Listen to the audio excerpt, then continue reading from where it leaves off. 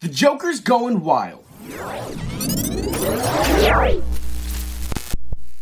Nikola Jokic had another insane stat line on Christmas Day against the Phoenix Suns. 41 points, 15 rebounds, and 15 assists. Only the fourth ever performance with such a stat line, following James Harden in 2016 and Oscar Robertson in 61 and 62. This coming just 1 week after Jokic had an insane game against the Hornets. The Joker went for 40 points, 27 rebounds, and 10 assists. And Christmas Day's triple-double was the third in the last 4 games. Not to mention, this is Jokic's 83rd all-time triple-double, 6th in NBA history, and the guy's only 27 years old. The two-time MVP is making his case for his 3rd straight after winning the award in 2021 and 2022. Right now, he's averaging 25 points, 11 rebounds, and 9 assists per game. And the Nuggets are once again in first place in the West and looking to forge a path to the NBA Finals. What do you think? Is Jokic going to win his 3rd MVP? Let me know if it's Luka's time to shine. And for Ballers Bank, I'm Jarek Diaz.